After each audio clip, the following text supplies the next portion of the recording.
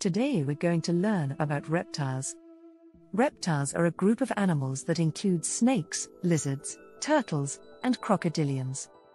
They are cold-blooded, which means their body temperature is the same as their environment.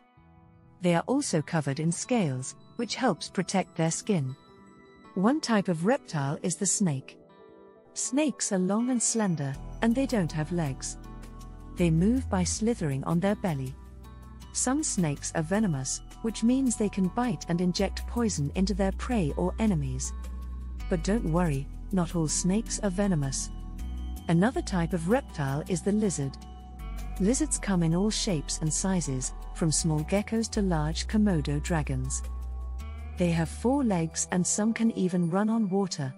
Lizards are often good climbers, and they use their long tongues to catch insects to eat.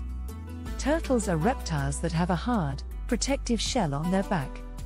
They are slow-moving, but they can swim and are often found near water. Some turtles, like sea turtles, are endangered, which means there are not very many of them left in the world.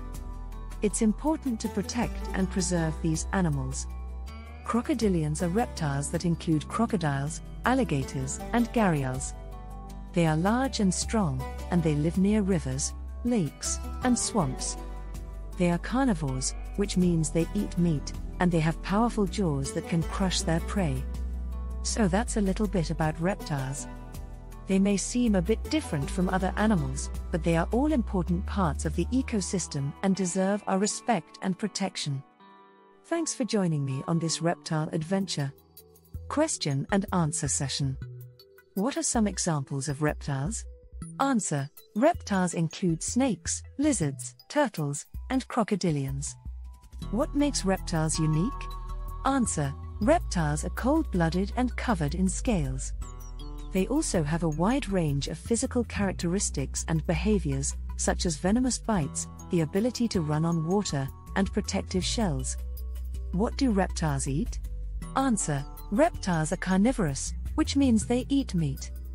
Snakes and lizards catch insects, while crocodilians hunt larger prey. Turtles are omnivorous, which means they eat both plants and animals. Where do reptiles live? Answer: reptiles can be found in many different habitats around the world, including forests, deserts, swamps, and near bodies of water. Why are some turtles endangered? Answer: some turtles, such as sea turtles, are endangered due to habitat loss, pollution, and overhunting. It's important to protect and preserve these animals so that they don't become extinct.